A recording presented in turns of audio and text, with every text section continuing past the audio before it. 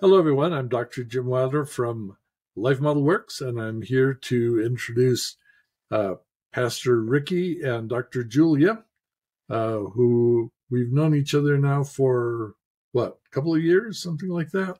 Yeah. Yeah. And you folks actually found us when you were looking for a connection to inner healing, and how that might uh, affect the whole church context, I think, particularly when it came to racial issues. And so, why don't I let you folks introduce yourselves and your ministry? And we're really excited to have the prospect of having you there at Transform this year as our sort of keynote event. So, we want to get to know you a little bit ahead of time. What should people know about you? Well, we're just so happy and delighted to be part of Transform.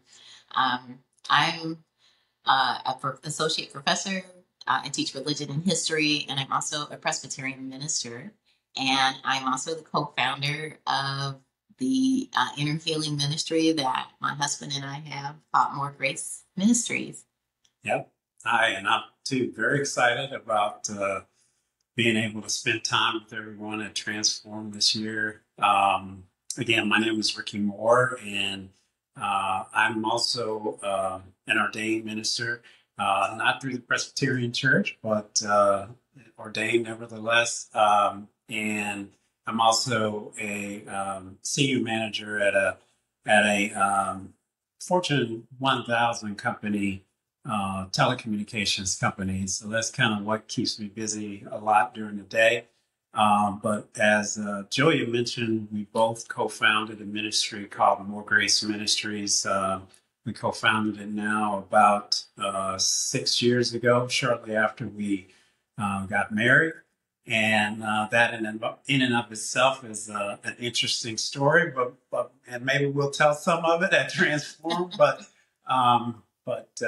as Dr. Wilder mentioned, we've also been very active in learning more about inner healing, applying what we've learned in different contexts, which I'm sure we'll talk some about. And that's how our paths cross with Life Model Works. And so, very excited about what the Lord's doing right now. Yeah, that's just exciting to be working with you. Julia, you're a published author and also a presenter at international conferences. Tell us a little bit about your personal, educational, and theoretical background there. Okay, so I'm a bit of an eclectic scholar, I guess. I was born and raised in the Baptist and the Presbyterian Church of Detroit and grew up with all of these questions, especially around segregation. And I decided to follow those questions into a career path. And so I've been a university professor for over 20 years. And I've been teaching, my specialty is African American religions and studying racial violence. I have lots of theoretical paradigms. I like to consider myself a theologically based historian because I always ask questions about the presence of God and where He is in the history of America, especially in histories that reveal racism. And so that's been my pursuit to just explore the places where Jesus shows up in very unlikely places in American history and to sort of mine the depths of that. However, because I work at a public university, I'm not always able to do that in a classroom. So lots of my ministry is dedicated to looking at the places where God shows up and heals in the middle of racial trauma. The other thinker I like to sort of move through is Rene Girard, and he has a theory called mimetic theory, and I just use that to sort of tease out places where I see imitation for positive or negative. But he's not my primary thinker. I love to think with Jesus and the Gospels and just the love of God as we look at racial history in America. Yes, and Pastor Ricky, your kind of theoretical and basis of approaching the ministry is also very interesting. What can you tell us about that? Yeah, so I guess a lot of it started well over now, close to maybe 35 years or so ago. I had my first wife was diagnosed with systemic lupus erythematosus, and so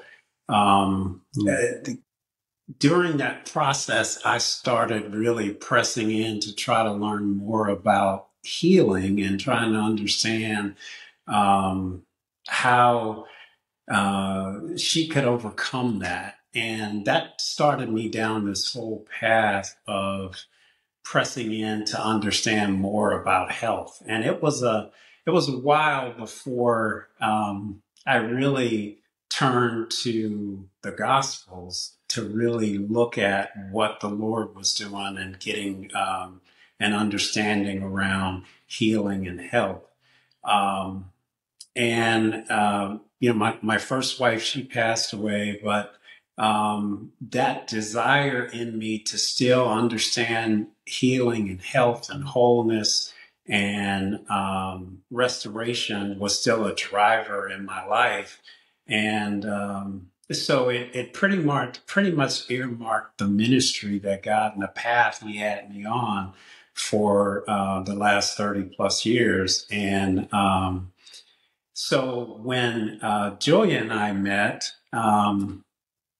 she spent some time listening to the Lord about what He wanted us to do. And she was very instrumental in ensuring that I pressed in and asked God things like, okay, what did you talk to me about 30 years ago around health and wholeness and ministry? And over a process of time, that kind of resurrected all of that activity with us. And out of that, More Grace Ministries was birthed. And one of the things that we're very passionate about is teaching people who they are in Christ, understanding the grace that God has given us and how we can live life to the fullest. And there are a lot of different things that we bring and tools that we bring to the table with that, because the Lord has been, since we've been married, we've done hundreds and hundreds and hundreds of hours of training and inner healing type training, not just for others, but for ourselves. We spend a lot of time on ourselves. And so that's our focus is really around healing, health, and wholeness. And as a result of that, we started birthing into things like peace building and things around how to help our community live better together. Mm-hmm. And so that's kind of where we are right now through all of this. And I will say that face-to-face ministries was really another wonderful moment where the Lord led us to deeper modalities of healing, and to your work, Tim, or Dr. Wilder, in terms of what the brain can do with the presence of God in the midst, and how healing can take place. And for us, that was a huge missing link that we were able to incorporate, especially as we address the communities that we are called to, which is really African American. It's all communities, but specifically the Lord has placed us in African American communities who have deep legacies of racial trauma, and brain science and the Emmanuel approach is just transformative in the work that we've seen the Lord do in those communities. So. Well, that's the wonderful thing about seeing how our identity in Christ is both a community identity and an individual identity. And on top of that, it is a God-informed identity. And so, in terms of this Transform Conference, which is coming up ahead of us, my perspective was that what keeps us from being who we were meant to be, from assuming our identity, sort of has three major contributors. One is that we may not have the brain skills we need in order to know who we are fully. And so if we got to bring some training for brain skills, that's usually not a part of the formula when we're thinking about it, because that's kind of new to our thinking. Then the second element is we need some healing because we've had damage to who we are by the traumas of life. And so we need God's presence to bring us back to, or even for the first time, into a vision of who we were meant to be. And then there's our group identity that often informs us incorrectly of how we are to relate to others. And especially when we think about the racial issue in the United States, all three of those are part of the element. And so trying to bring together a conference, as I look at it, sort of an experiment.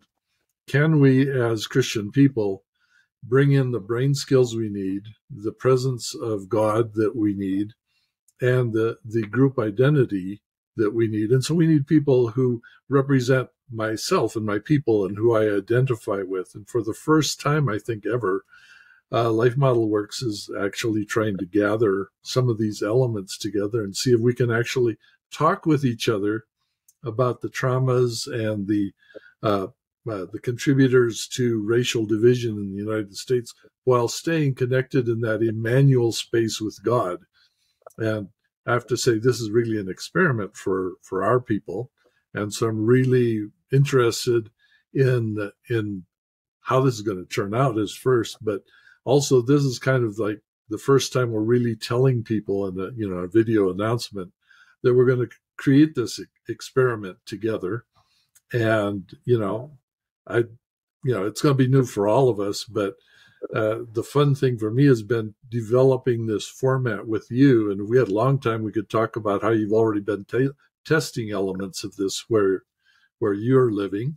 We've been testing elements we are, but combining them just has me very excited.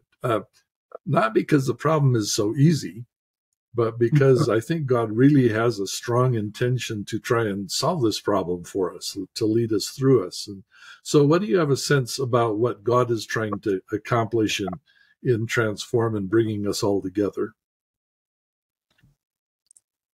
You want to take a stab at that first? I will. Okay. I'm so excited about the community that God is bringing to Transform. It's just reflective of the many times that you've said in your work how our brains work better together, how we build off of each other's energy. And it just speaks to the koinonia, right? The community of Christ. So I'm excited about that. I'm also excited about the ways in which the community of Christ is coming together to deal with the disease of racism, and to talk about it together. Usually conversations around race are either lots of data is thrown at people, or it's spoken and talked about in separate groups. Well, here's a moment where the church becomes the center stage, and we think together with each other about the ways in which God wants to heal not just Americans, but everyone of any kind of discriminatory or prejudice types of experiences that lead to trauma. And so that, I think, is what God is moving, not just us, but the church. He's calling the church to sort of address these unattended wounds that are still there, that can totally be healed by the presence of Christ as he heals our brains together. I love that. And the only thing I would add is that as you were talking about those things that are, the traumas there, I'm reminded in the New Testament where we're told how Jesus is coming back for a bride without spot or blemish, and I think about the traumas or the wounds. I mean, those are in some ways, I think, spots and blemishes. But he's about the business of caring for that. Mm-hmm. And as we talk about Transform 2023 and just the church in general, I'm reminded of Isaiah 61, where, we get the proclamation of the Lord Emmanuel coming with us, and he's coming here to change hearts, to make things different, to set those that are captives, to bring them liberty and health and wholeness. And I was reading that this morning a little bit, and I thought about one of the things in the Passion Translation that Brian Simmons says in a commentary section when it talks about desolate places. I think this is important here because in chapter 61, verse 4, one of the commentaries is, and I'm going to read it here, these desolate places can also point to areas in our lives that are broken and to spiritual truths that have been lost and forgotten for generations, which are now being recovered. And I really think that that's in what God is about. And I think Transform 2023 is part of that. It's a part of this restoration that God wants to do throughout his body, but not just his body.